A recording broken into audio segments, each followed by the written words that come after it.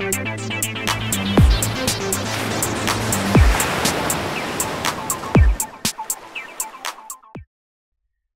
spectroscopy is a technique used to study vibrational, rotational, and other low-frequency modes in a system. In this tutorial, we'll demonstrate the basics of a Raman measurement in SpectroSuite software from Ocean Optics.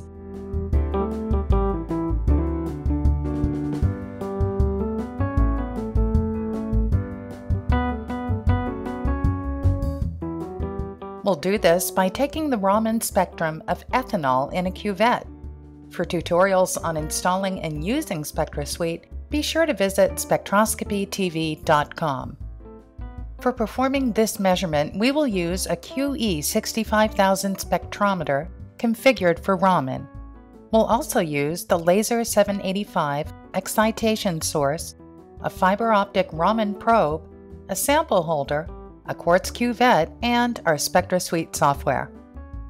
Let's begin setting up our measurement. The two connectors on the Raman probe are clearly labeled excitation and collection. Attach the connector labeled excitation to the laser.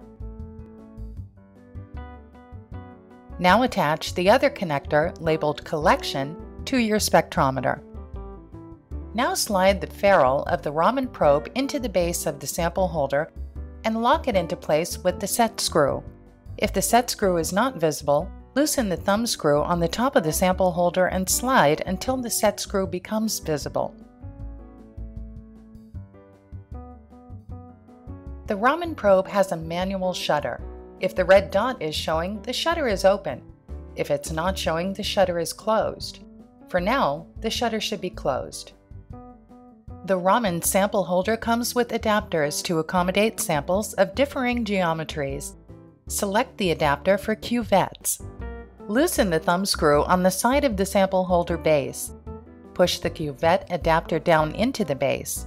While still holding the adapter down, tighten the thumb screw. This attaches the adapter to the base. Add ethanol to the cuvette and insert the cuvette into the adapter.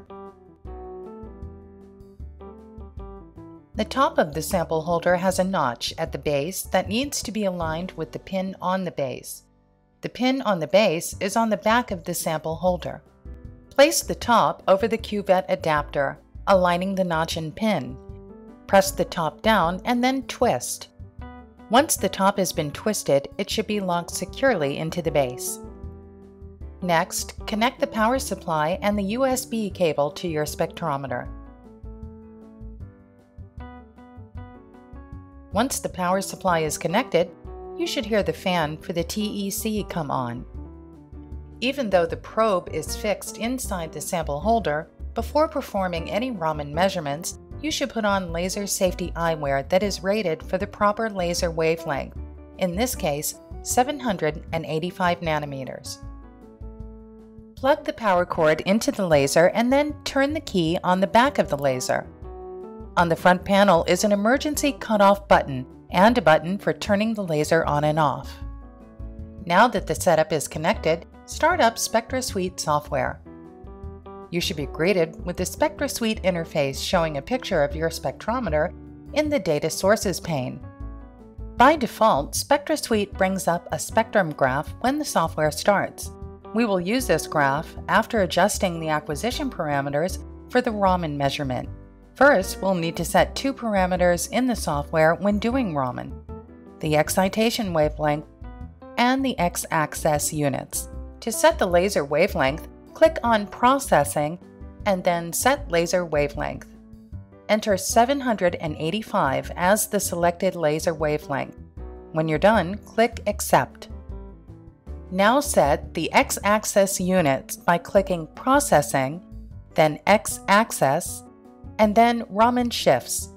The x-axis on the spectrum graph should now show units of Raman shifts in wave numbers, starting at 0, which corresponds to the laser wavelength. The QE 65000 has a thermoelectric cooler for regulating the temperature of the detector. To access the TEC controls, simply right-click on the picture of the spectrometer in the Data Sources frame and then select Spectrometer Features from the pop-up menu. click on the TEC tab and check the box labeled Enable Thermoelectric Control. Also check the boxes labeled Enable Periodic Update and Show in Status Bar. Now click OK to return to the main Spectra Suite window.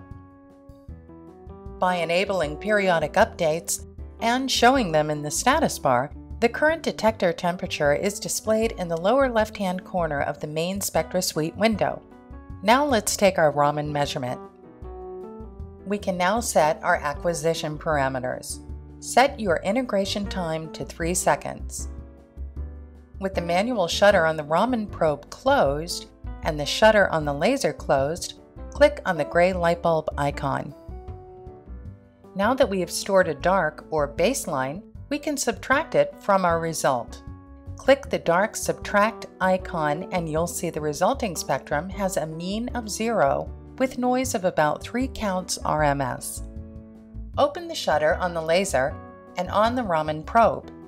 You should now see the Raman spectrum of ethanol after the current acquisition is updated. You can auto-zoom the y-axis by clicking the auto scale icon. If you don't see the Raman spectrum, you may need to adjust the distance between the probe tip and the sample. Loosen the thumb screw on top of the sample holder and slide the probe in or out until you achieve the desired results. If you still cannot detect the Raman signature, you may need to increase your integration time. To save the spectrum, simply click on the Save Spectrum icon. Browse to a location where you would like to save the file. Give your file the desired name and then click Save.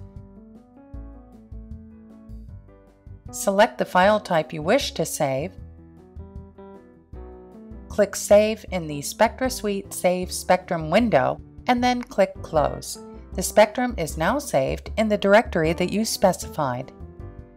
A handy feature in Spectra Suite for Raman analysis is the peak layer. Right-click on the spectrum graph and select Graph Layer Options. Click on the Peaks tab to display its options. Now click on the button Show Peak Baseline Layer. Check the box next to the peak in the Layer Properties frame. In the Peak Baseline Properties frame, now set the baseline to 100 counts and the peak width to 5. Check the box next to Show Baseline.